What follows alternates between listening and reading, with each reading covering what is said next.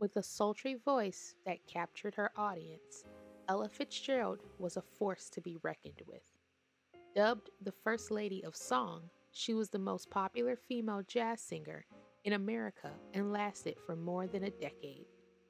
Ella Fitzgerald's voice was ageless, smooth, and sweet from a humble beginning. Here are some facts you may not have known about Ella Fitzgerald. Born April 25, 1917, in Newport News, Virginia, Ella Fitzgerald had a troubled youth. After the death of her mother, she had to support her family, running numbers and being a lookout at a brothel. However, she had big dreams, and those dreams would lead her to amateur night at the Apollo Theater in Harlem. Most of us are familiar with the Apollo Theater in Harlem. A TV show was spawned from the famous theater where big names in entertainment performed. Ella Fitzgerald's career would start on the very stage at the Apollo. She would sometimes take the train into Harlem to watch acts at the Apollo Theater. Anyone who grew up during the 90s and earlier would remember Showtime at the Apollo.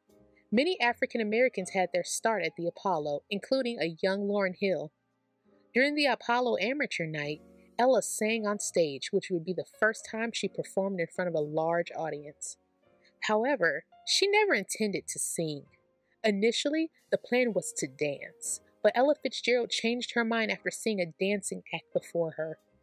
Indeed, she wowed the audience with her voice, taking home first prize, setting her on track to become the songstress we know as Ella Fitzgerald. It takes courage and true grit to perform before an audience. Those who knew Ella Fitzgerald best said she was shy and reserved. Yet Fitzgerald came to life on stage. The spotlight was her home. Ella said once up there, I felt the acceptance and love from my audience. I knew I wanted to sing before the people the rest of my life. She made the stage her home, and she shined bright like the star she was.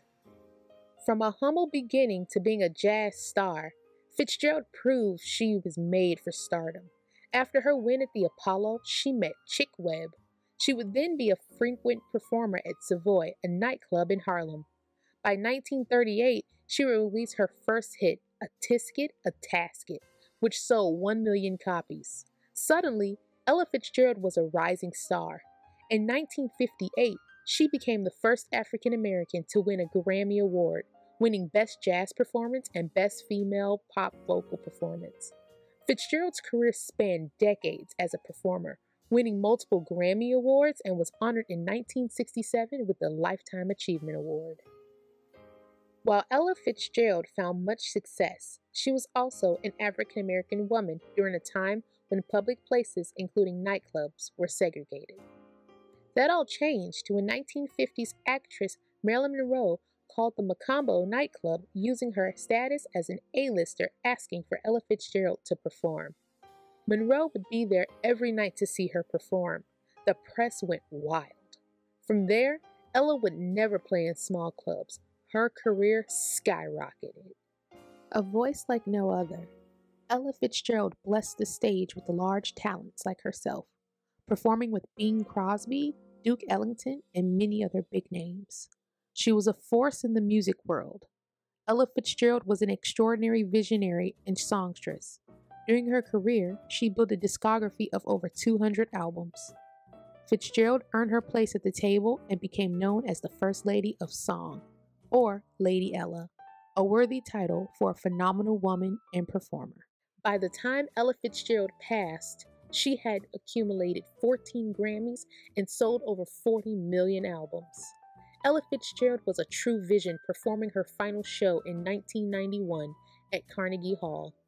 Ella Fitzgerald, the First Lady of Song, impacted the music world and amassed a large following in the face of adversity and racism.